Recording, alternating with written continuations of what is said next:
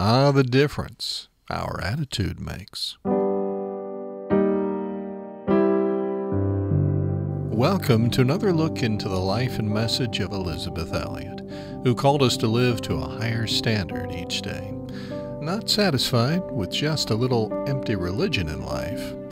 As this series continues in the coming weeks, we'll hear from folks who were influenced by Elisabeth's life and message. Hey, thanks for joining us.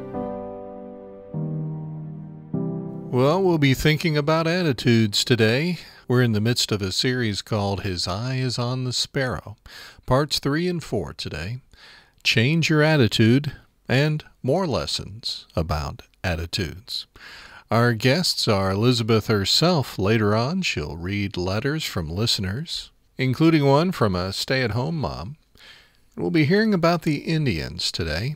Rachel Johnson says that she grew up hearing the story of the sacrifice of the 5 missionaries and about Elisabeth's story. We'll hear more about that later. First, though, part 3 of our series, His Eye is on the Sparrow, as we think about the Indian people. Calm, quiet, dignified, somewhat mystifying people. Let's hear about them and their attitude toward life. Another outstanding characteristic of jungle Indians is how calm and quiet they can be. There was a difference in the 3 different tribes that I worked with. One was the Colorados of the western jungle, and they were very, very hardworking, very savvy, shrewd, intelligent Indians who had had a great deal of contact with white men for hundreds of years. And they had absolutely no desire to become like white men. It was very interesting because they were spectacularly painted Indians. The word Colorado, for those of you who know Spanish, of course, you know it means red. And it was a very apt name because they painted themselves literally bright red from head to toe. And the men spent about a half hour every morning using a mixture of Vaseline, which they bought at the white man's drugstore, and this red dye called achiote, which used to be used in the States for the coloring of margarine. Some of you whiteheads here can remember the days when we used to buy a block of white margarine. It was illegal to color it, lest it be sold for butter. And there was this little package of either red powder or red paste that you had to mix with this white stuff to make it look like butter. Well, that came from the Colorado Indians of the western jungle of Ecuador. And they painted themselves, as I said, from head to toe with this. Then they smeared this stuff on their hair in such a way that they would bring it out like a helmet. It looked like a steel helmet. They'd smear their head completely with bright red dye and Vaseline, and then they would work real hard to make it stick out in the front so it looked exactly like a steel helmet that they were wearing. Anyway, those people, with all their colorful differences between themselves and the white people, were very calm. They didn't talk much at all. And they carried themselves with great dignity. And there was a sort of a mystery about them. Of course, I was a brand new missionary. I wasn't engaged to Jim Elliot at that time. I was a single missionary working with 2 British women and an English and American woman. And I was completely mystified with their courtesy, their respect, and yet their mysterious silence. Then I worked with the Quichuas, and they spoke very, very quietly. And when my mother came to visit me, she said, "I don't see how you hear these people." She said, "You just mumble, too. You all just sit around here and mumble." And when she told me that, I realized that when I was speaking with the Indians, I spoke the way they did. I hadn't really given it any thought that they spoke so quietly, that to my mother it was nothing but mumbling, and I was realizing that I was adapting myself to them. And one night, the girl that helped me with the dishes and things, she lived in the house, 16-year-old girl with a 9-year-old husband. It was a very interesting couple. And they had been promised by their respective parents to each other when they were babies. And so I had this wonderful girl there. Her name was Eugenia. And she had this cute little 9-year-old husband. And I warned Eugenia that some white folks were coming in for supper in the night. And so while they were doing the dishes, I came through the kitchen, and she turned to me and she said, "Senora," she says, what do you gringos, what do you Francis, they called us, you Frenchmen, because apparently the Quechua word was a corruption of Frenchman. I guess the first white people that ever went in there must have been Frenchmen. And she said, what are you Frenchmen going to do all evening? Sit there and shout at each other? And I said, "Well, what do you mean?" And she said, "That's all you ever do." She said, "When foreigners come in here, you just yell at each other."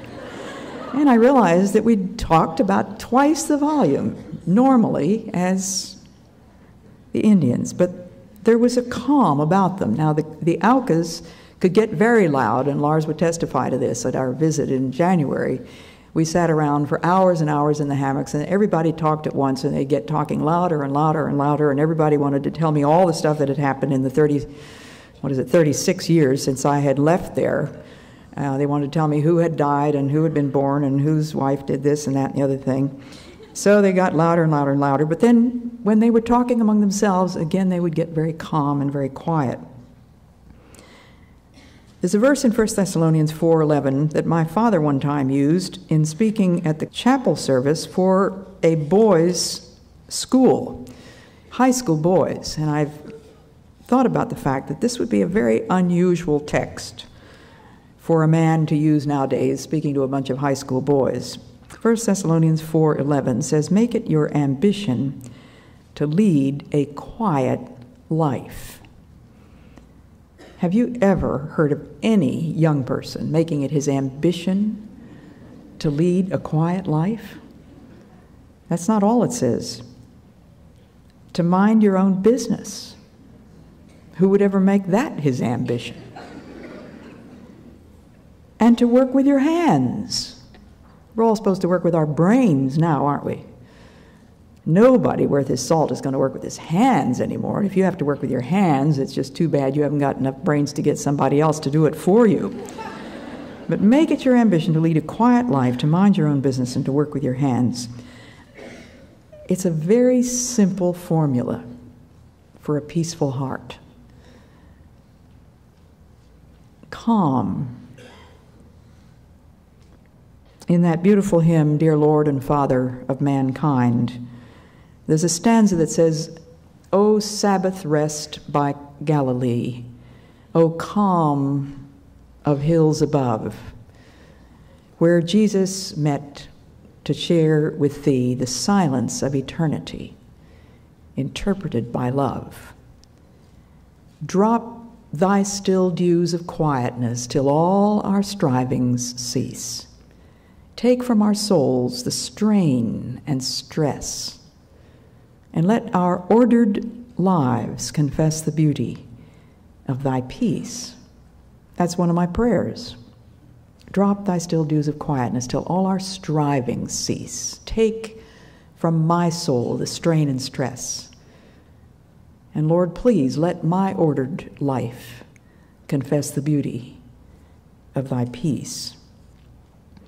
When St. Benedict founded his monastery, one of the rules was that all work was to be done without haste and without sloth. Stop and think a minute. Now, how do you do the work that you hate the most? Do you do it with haste, slapdash, just in order to get it over with? In a slapdash way, just because you hate the job and you want to get it over with? Or are you so lazy that you do it slothfully? Both are wrong. Both will not bring peace in our lives. The Indians taught me that you can do things calmly. I never saw them hurry about anything except if they hear a wild herd of pigs going through the woods, which was a very rare occasion. And then everybody was electrified, and of course the men grabbed their spears and raced off through the forest. But normally everything they did was just done in a very methodical and calm way. And I wanted to learn that lesson. Each of these has its application for you and me in just learning to live in a way which doesn't stress us out. It just astounds me to hear a little kid say, "Oh, Mom, I'm so stressed out." where do they get this? Well, you know where they get it. Number 4 is laughter. One thing the Indians were good at was laughter. I mean, they laughed at everything. And I was the object of endless amusement. When I lived with the Aucas, I had to realize I just simply had to settle for the fact that everything I did was freakish, everything about me was freakish. I was a giant to them because I was head and shoulders taller than the tallest woman and a head taller than the tallest man. Pitiful color skin. They'd never seen anything quite so washed out. And my hair, they said, looked like palm fiber. I was a blonde in those days. And my eyes looked like a jaguar's because they'd never seen anything human that had anything but black eyes. The only creature they knew with blue eyes was a jaguar.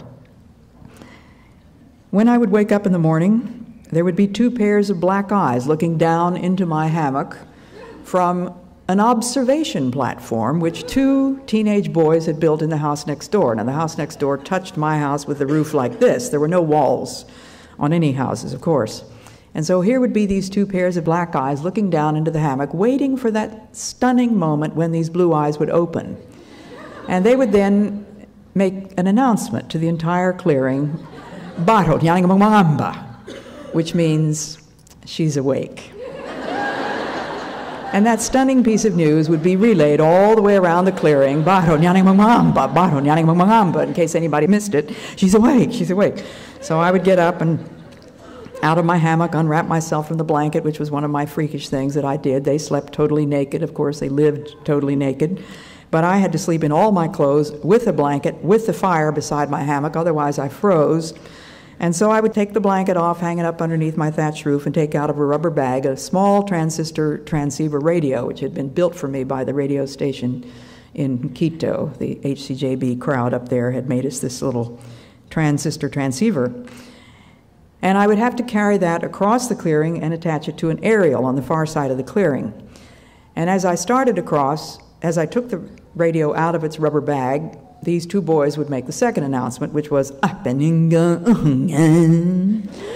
which means there she goes with that radio again. Of course, they had made up the word for radio. Apeninga meant the talking thing, and there she goes, is the way I was carrying it, you know. And as I walked across the clearing, every single step was accompanied by sound effects. Now try that on your next door neighbor. Stick your head out the kitchen window as he's walking to his garage or to his car and go,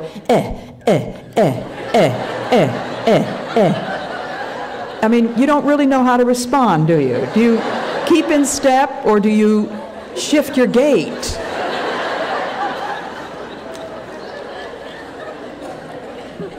Everything I did was amusement, and so I had to just settle for affording them nonstop entertainment. His Eye is on the Sparrow, Part 3 of an 11-part series. This was Change Your Attitude. We'll have more lessons about attitudes coming up. First, though, Rachel Johnson, Creative Media Director for the Elisabeth Elliot Foundation, talks about what she heard growing up about the story of Jim and Elisabeth. I don't remember the first time that I heard the story, but I know that it was a story that was talked about in our home. My mom had read Elisabeth's books whenever I was younger, and so, they would talk about Jim and Elisabeth Elliot, and they would talk about other heroes of the faith from that, same time period or around that time. But I just remember thinking as a child when I did, know about Elisabeth, just how incredible that was that she went back. Rachel Johnson of the Elisabeth Elliot Foundation. Later on, Elisabeth will read a few letters that she received. First, though, let's get back to that subject of attitudes. Hey, as you think about life, what are your goals? Would leading a quiet life be part of that? Minding your own business? And think about a simple formula for a peaceful heart. 1 Thessalonians 4:11 says, "Make it your ambition to lead a quiet life, Have you ever heard of any young person making it his ambition to lead a quiet life? That's not all it says. To mind your own business. Who would ever make that his ambition? And to work with your hands. We're all supposed to work with our brains now, aren't we? Nobody worth his salt is going to work with his hands anymore. If you have to work with your hands, it's just too bad you haven't got enough brains to get somebody else to do it for you. But make it your ambition to lead a quiet life, to mind your own business, and to work with your hands.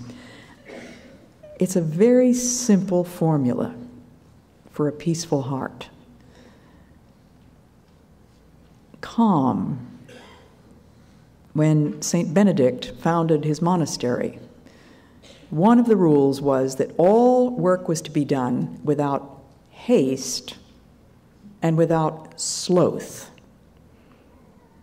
Stop and think a minute. Now, how do you do the work that you hate the most? Do you do it with haste, slapdash, just in order to get it over with? Or are you so lazy that you do it slothfully? Both are wrong. Both will not bring peace in our lives. The Indians taught me that you can do things calmly. I never saw them hurry about anything except if they hear a wild herd of pigs going through the woods, which was a very rare occasion. Number 4 is laughter. One thing the Indians were good at was laughter. I mean, they laughed at everything. And I was the object of endless amusement. When I lived with the Aucas, I had to realize I just simply had to settle for the fact that everything I did was freakish, everything about me was freakish. I was a giant to them because I was head and shoulders taller than the tallest woman and a head taller than the tallest man. Pitiful color skin. They'd never seen anything quite so washed out. And my hair, they said, looked like palm fiber. I was a blonde in those days. And my eyes looked like a jaguar's because they'd never seen anything human that had anything but black eyes. The only creature they knew with blue eyes was a jaguar. When I would wake up in the morning, there would be 2 pairs of black eyes looking down into my hammock from an observation platform which 2 teenage boys had built in the house next door. Now, the house next door touched my house with the roof like this. There were no walls on any houses, of course. And so here would be these 2 pairs of black eyes looking down into the hammock, waiting for that stunning moment when these blue eyes would open. And they would then make an announcement to the entire clearing, "Bato Nyaningmangamba," which means, "She's awake." And that stunning piece of news would be relayed all the way around the clearing, "Bato Nyaningmangamba, Bato Nyaningmangamba," in case anybody missed it. "She's awake, she's awake." I would be on the trail. The Indians had fun putting me up at the front. They would be behind me, and suddenly I would go off onto an animal trail, and they would just break up laughing. "Look where she's going now." And I said, "Well, what am I doing?" And they said, "Well, can't you tell an animal trail from a human trail?" I said, "No." Well, you know, a great deal was lacking up here. Everything I did was amusement, and so I had to just settle for affording them nonstop entertainment. Number 5, humility. Romans 12:3 says, "Don't cherish inflated ideas of your own importance." That's J.B. Phillips' translation. If you want the NIV, "Do not think of yourself more highly than you ought." But I like J.B. Phillips. It's much more colorful, and it certainly is a very accurate translation. Don't cherish inflated ideas of your own importance. We need to cut ourselves down to size, realize that the world is not waiting for whatever we have to offer. And he goes on, Paul goes on in this epistle to say, "But have a sane estimate of your own capabilities in the light of the faith that God has given you." Don't cherish inflated ideas of your own importance, but have a sane estimate of your own capabilities. Now that means don't overestimate your capabilities and don't underestimate them. And don't go around with a Uriah Heep attitude, poor little me, I didn't receive any of the gifts. I was behind the door when the gifts were given out. And so if I could only do what we just heard this man do when he sang so beautifully, or if I could get up there and speak or write books or play the piano or something, wouldn't that be wonderful? Don't cherish inflated ideas of your own importance, and do not underestimate your own capabilities. Don't estimate them over what they were. Think of yourself with sober judgment in accordance with the measure of faith that God has given you. And Jesus said, "Come to me, you who are tired and overburdened, and I will give you rest." And Jesus is the only one who could ever say, "I will give you rest." I could give you a place where you might find rest. I might create conditions of peace and comfort for you. But Jesus said, "I will give you rest, but you have to come, and you have to take my yoke upon you and learn of me, for I am gentle and humble in heart."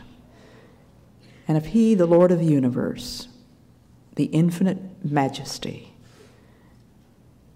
learned what it means to be meek and humble in heart, who do we think we are? Cherishing inflated ideas of our own importance. And how many things in this world are really our business? That's been a wonderfully simplifying principle in my life. The Lord has been reminding me there are not very many things in this world that are your business. Just a very few things. And you be faithful in those things, and let me handle the rest. Well, I got a wonderful letter from one of our radio listeners. I just can't tell you what a thrill and how thankful I am for the mail that we do receive. So much of it is very sad, full of horror stories, such as we couldn't even imagine. Lars and I will often read the mail, and then we will say, "That's the worst story we've ever heard." And I'm sure these folks over here who read the mail before I get around to it know exactly what I'm talking about.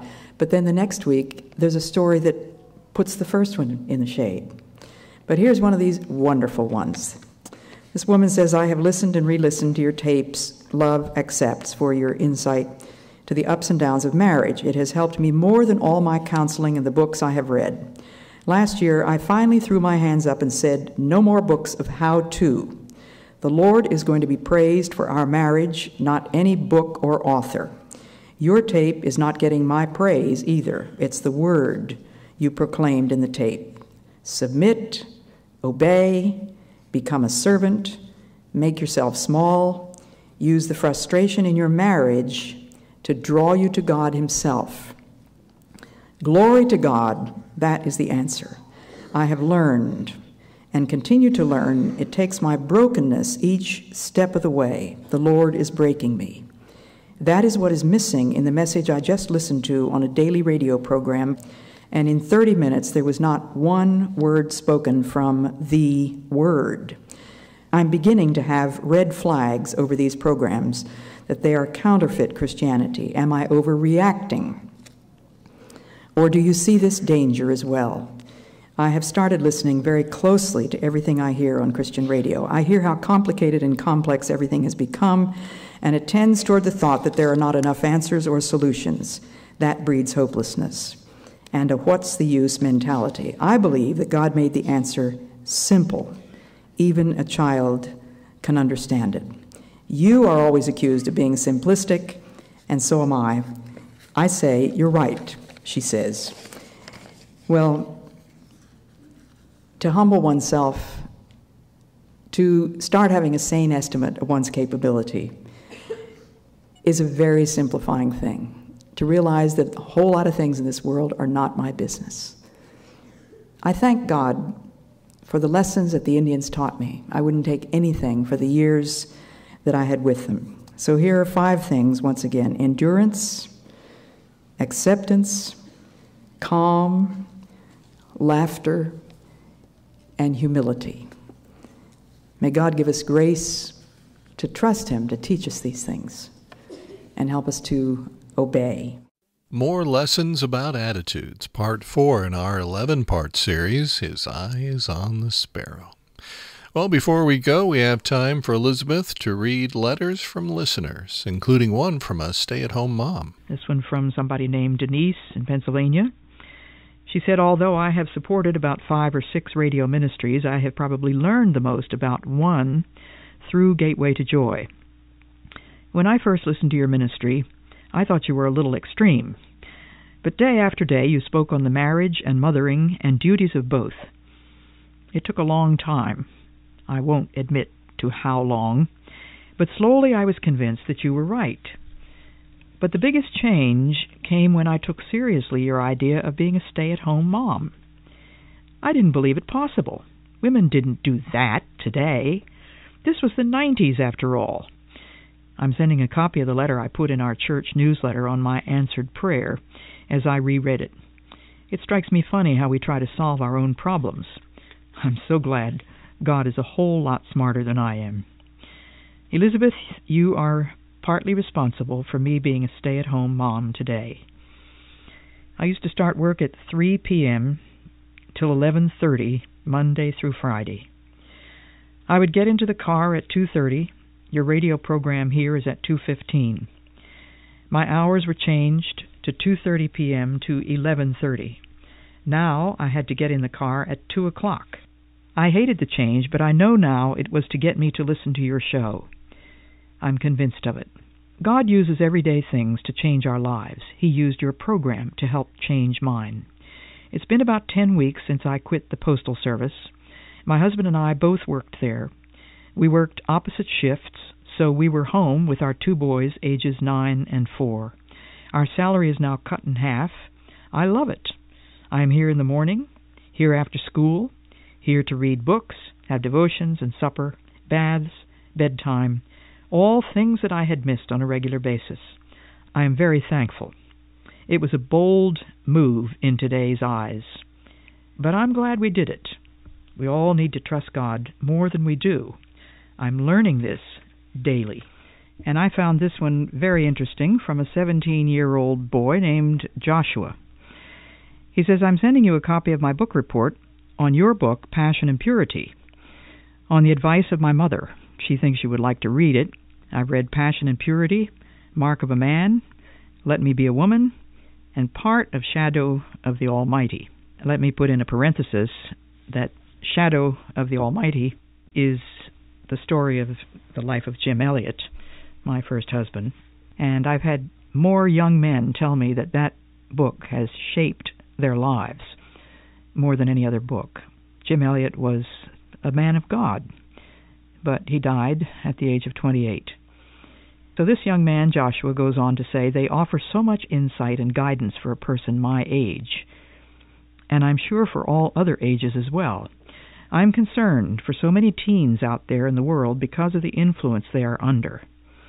Well, so am I, Joshua. I'm glad that you're concerned. Well, let us hear from you, and if you get a chance, leave a review. Well, as our time together comes to an end, thanks for letting us come along with you as you maybe got some exercise, or maybe you were at home or at the office.